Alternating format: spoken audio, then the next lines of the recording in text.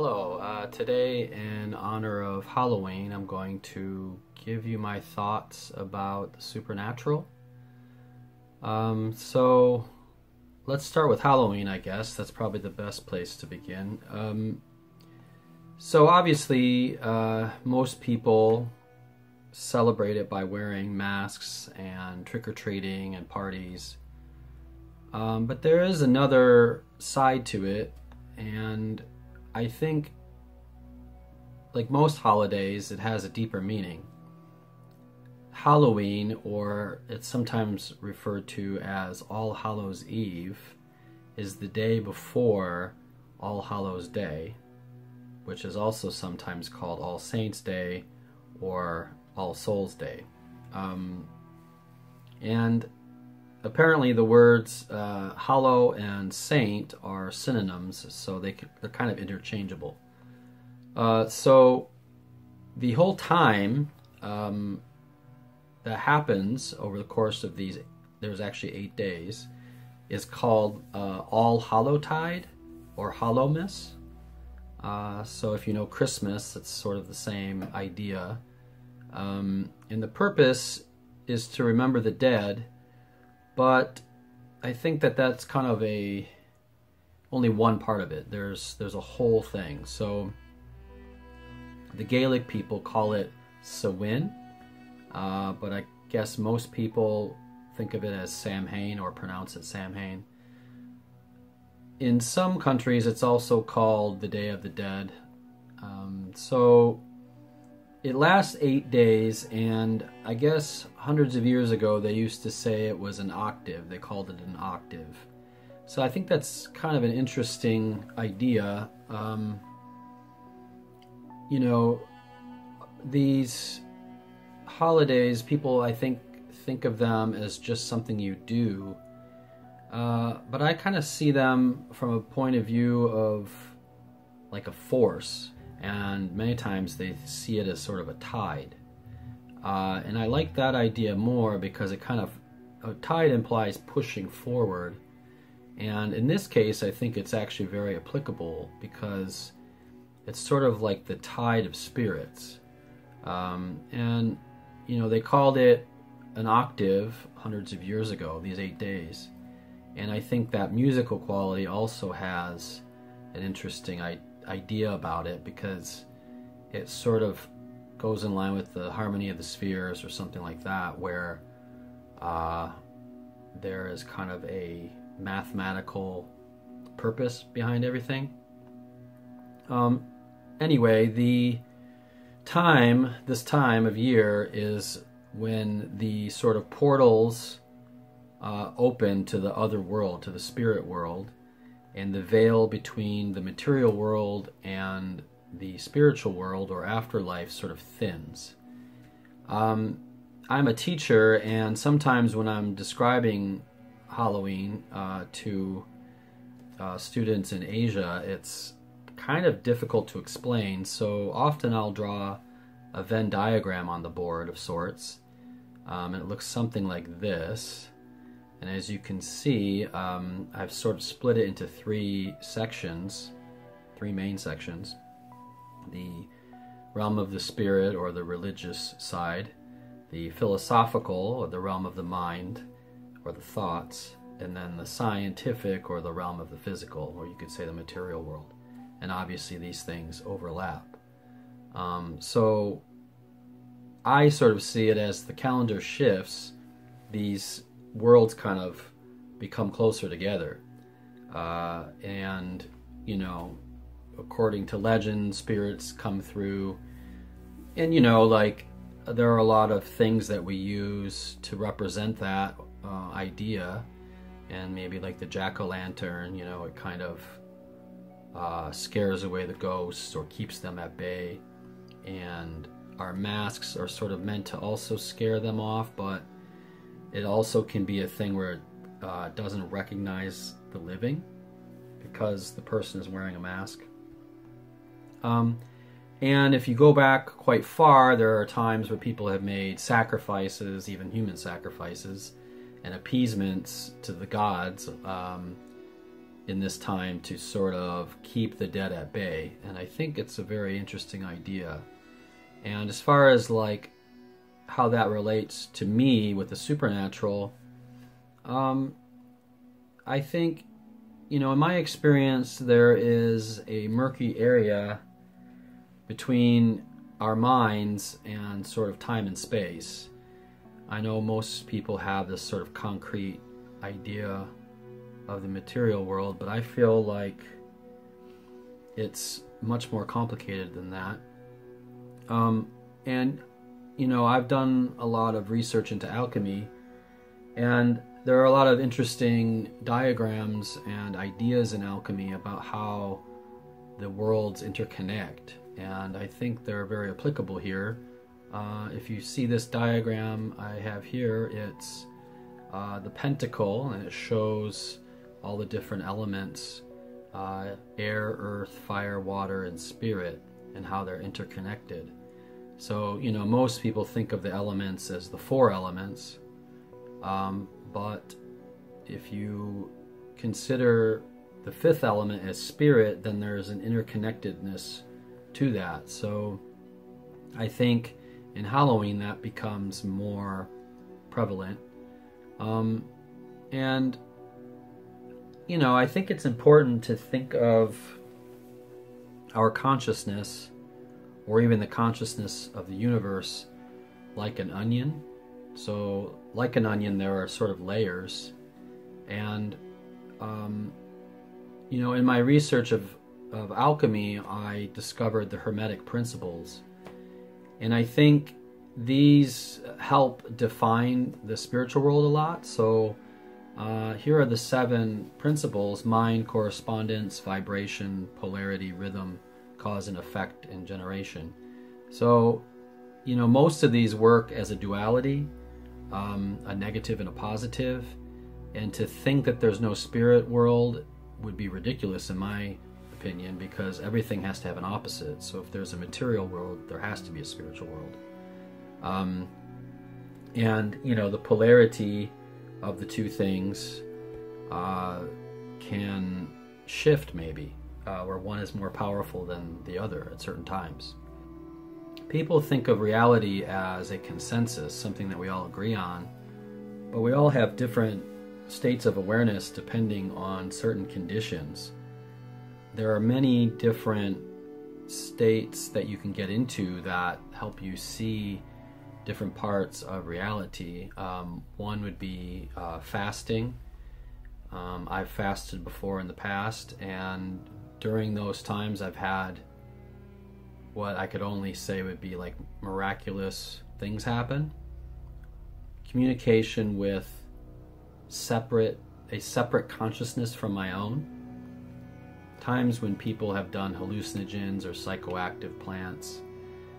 I have several stories about those times that defy explanation, and I could really only describe them as being supernatural moments. And, you know, I think one of the most popular mind-altering substances is alcohol. And, you know, I think not everybody, but many people drink alcohol. But in Arabic, apparently it means the ghoul, which I find very interesting, and it translates into body-eating spirit. And it's also obviously why we call them spirits. And so, you know, in alchemy, alcohol is used to extract the soul essence of an entity or a substance. Most of us have had nights we haven't remembered what we've done or where we went, like our consciousness. And I think in those situations, people would just say, oh, I was drunk and I passed out, or I don't remember what I did. But I believe that it weakened your mind, your connection, your body's connection to your mind so much that something else was able to get in for a moment and maybe not take absolute control of you, but have some kind of influence on your psyche, where you end up doing things that you might later regret or that you don't remember. So, you know, I think any experience where you sort of lose yourself can help you touch the spiritual world. So what I'm going to do now is I'm going to tell you about a few experiences that I've had that, you know, have made me believe that this actually exists. So the first one I'm going to say is a story from my childhood, which I guess I was a teenager. I was probably about 11 or 12. And my dad married my stepmom at the time, and he moved into her house. And her house is a very old house. And the first time I went there, I didn't like it. There was something about it. There was something very domineering about it, and I especially didn't like the basement. The basement was sort of like almost a crawl space, like a little bit larger than a crawl space. The ceiling was quite low, and it just felt wrong somehow. And whenever I would go there, I just could never sleep well, and I just felt at odds with it. But I think that space, you know, I think the house is probably maybe close to 100 years old. I'm not sure. But you can definitely feel that someone had died there. At least I felt that way. Maybe I'm sensitive, I'm not sure. But every time I walked over sort of the threshold of the door into the house, it almost seemed like it would kind of come in on me. I think that was one of the first moments where I felt a presence, and I wouldn't call it like a personality or something like that. It was more like a presence of doom or something heavy. A bit after that, actually quite a bit after that, I would say I was in my late 20s. I was living in Detroit, and in Detroit there's a lot of ruined buildings, and often people will buy these buildings and sort of refurbish them and flip them, as they say.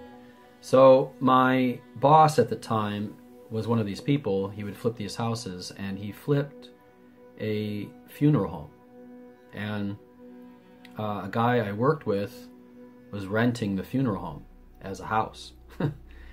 And probably not a good idea to begin with, but so, you know, it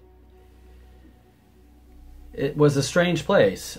Because it was a funeral home, it had this sort of vibe. When I walked in, I immediately felt it. And you could actually go up into the other area where they did the preparation. So that was very strange.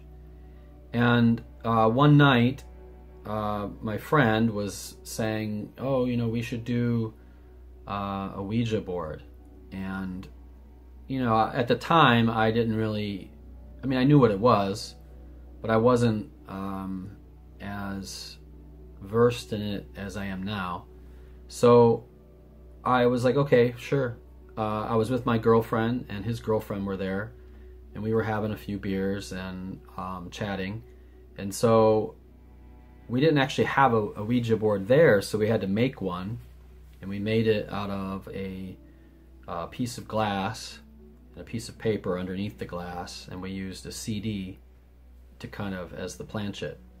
And at first, nothing really happened, and we were sort of joking around, and it seemed very silly. But after a time, we actually got in contact with something. And there's more to this story, but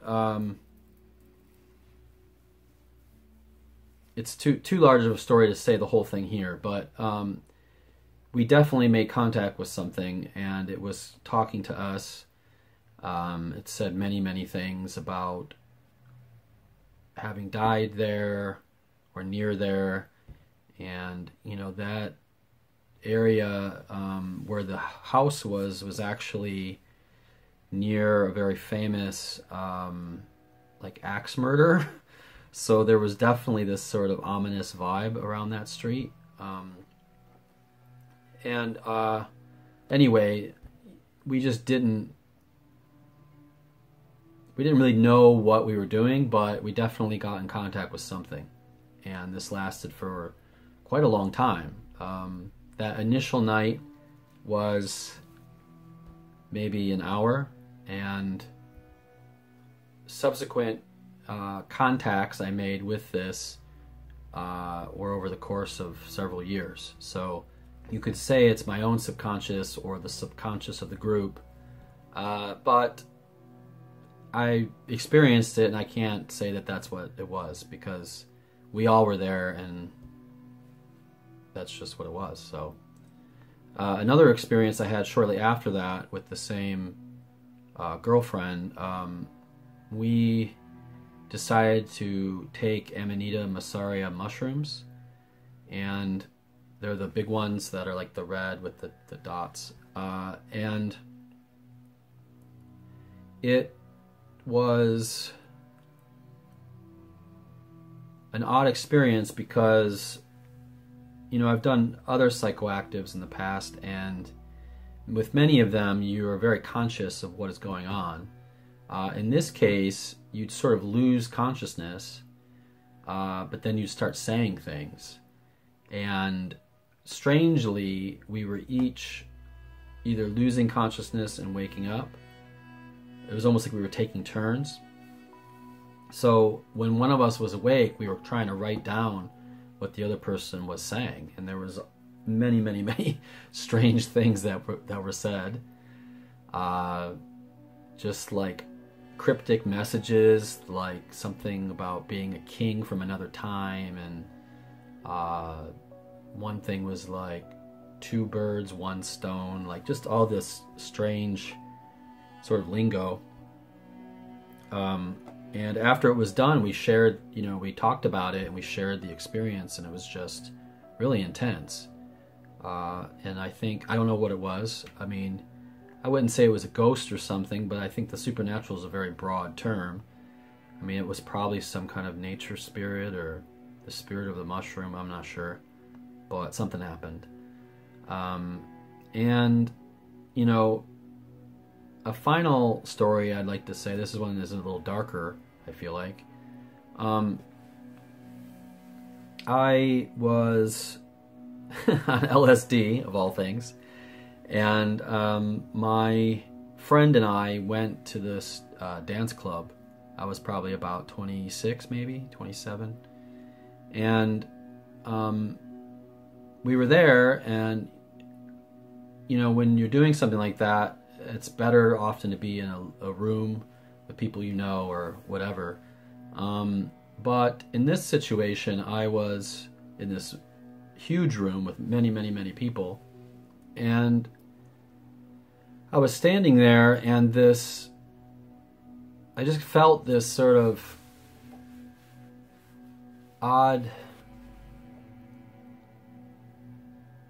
sort of nagging, and I sort of scanned the room, and then I saw this guy, and he had like dreadlocks, and he had these big pants on.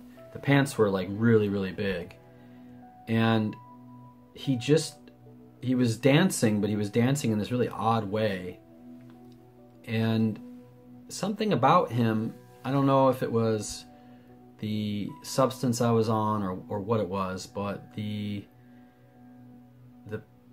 his presence was just dark, like I could kind of see through him.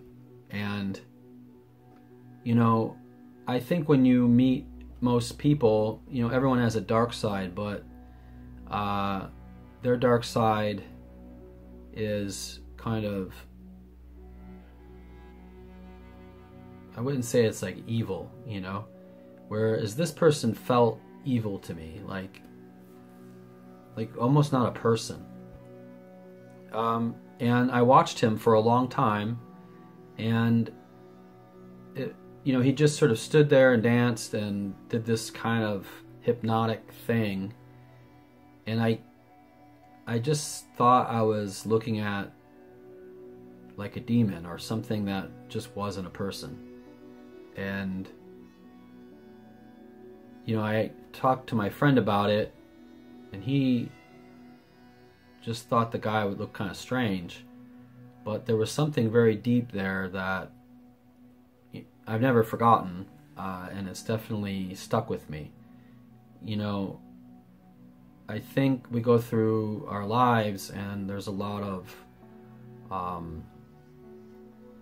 bad things that we see. When I lived in Detroit, I saw many bad things, but I've seen some bad things in other countries. And a lot of those things are just like someone needs money, or they're doing hard drugs and they're desperate. There's a lot of desperation. But the vibe I got from this guy was not desperation. It was just like sort of unadulterated malice or like evil or something. It was quite scary, actually. And I've never really seen that since. That was the only time I can say where I've felt, the experience inside the house when I was a teenager, that there was a certain malevolence to that building, but seeing it in a person was a much different thing, and I just think it sticks with you more. But you could easily say I was just hallucinating and that it wasn't real, but in my heart I know it was real. And our sixth sense has the ability to save us from danger, and I definitely felt danger from that person. And how does it know? How does our sixth sense know these things? I don't know, but I think that the supernatural, it can't be explained, but that doesn't mean it isn't real. There's a constant fascination in every country, in every time. There are stories in every mythology. There are countless stories of people encountering ghosts or spirits or demons.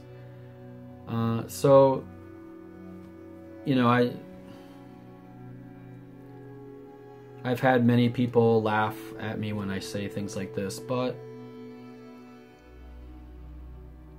it's good to follow your own intuition, your own heart, and if you feel something like that, sometimes I think that's more pure and there's more truth to that than any kind of data. So with that said, I've never seen a ghost, so I can't, I have no idea if that is real or not. I suspect it probably is, because there are many accounts of people that have. There's lots of things I've never seen that I still probably think are real. I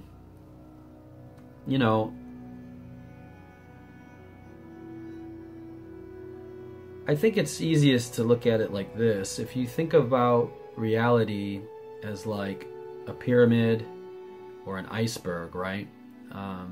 And the part that we see is the tip, and that's at the top, right? And that's the part that we see. But there's a whole vast part of the whole underneath the surface, under the water or under the sand, and it's sort of the foundation. And it's kind of scary. It's like the underworld in mythology. It's this deep level of consciousness, and if you think of consciousness as like an ocean, then I think it's very plausible for things to kind of bubble up and come out of there. And at this time of the year, when they say these sort of worlds touch, it makes me wonder about the possibilities. So I'll leave you with this. In ceremonial magic, they say that the magician must perform a banishing to get rid of harmful spirits, right, before they do any kind of magic. And if you look into like the Hermetic Order of Golden Dawn, a lot of them were spiritualists, and if you look into how many famous people were in this group, all these writers, philosophers, artists. Are all these people crazy? This is just a tip of the iceberg of the people that have done this. You know, there's rock stars from like the 60s and 70s and filmmakers and all kinds of people who believe that there's an occult world. And I don't think they're crazy. So I'll leave you with that. Happy Halloween.